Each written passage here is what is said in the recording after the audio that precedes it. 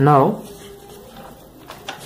we will see some interesting results about some mathematical results about these signals that we have discussed. Let's look at this. You can see here, this is the unit ramp signal. This unit ramp signal R of t can be written as TUT. Here, what is UT? These are some interesting results, some useful results. So ramp signal can be written as TUT. It is the unit ramp and the unit step. So in the same way, for the shifted case, when we shift it by A, so you can write RT minus A equals to T minus A UT minus A. Just replace the T with T minus A in this equation, so we get this. Similarly, since this was the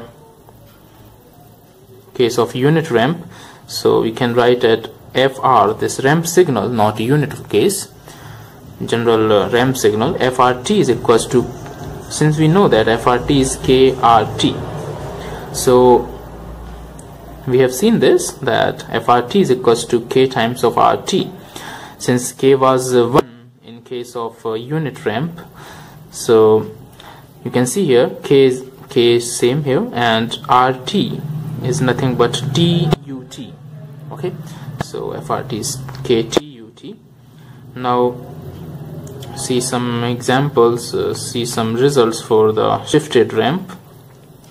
FRT minus A shifted by A is equals to KRT minus A.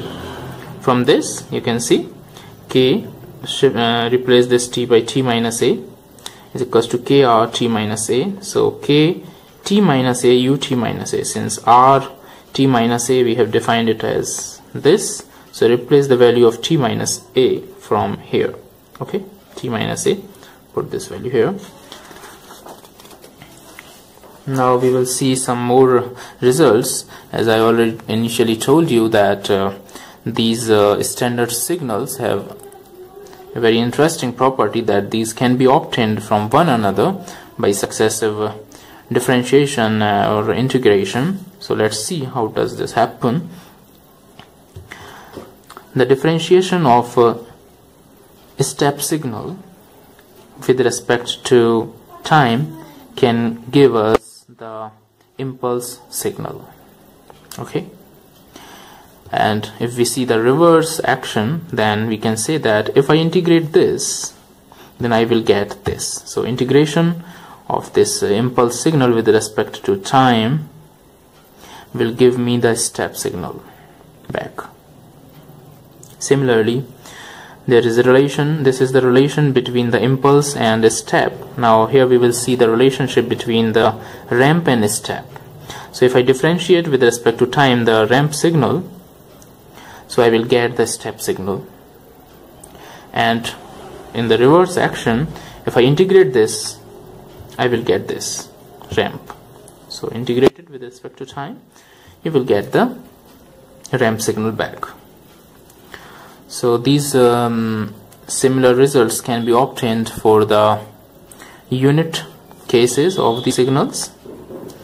So differentiation of unit step signal gives you the impulse signal, and integration of impulse signal gives you the unit step signal. Similarly, ramp signals differentiation with respect to time will give you the unit step signal, and its integration of this unit step will give you the unit ramp signal.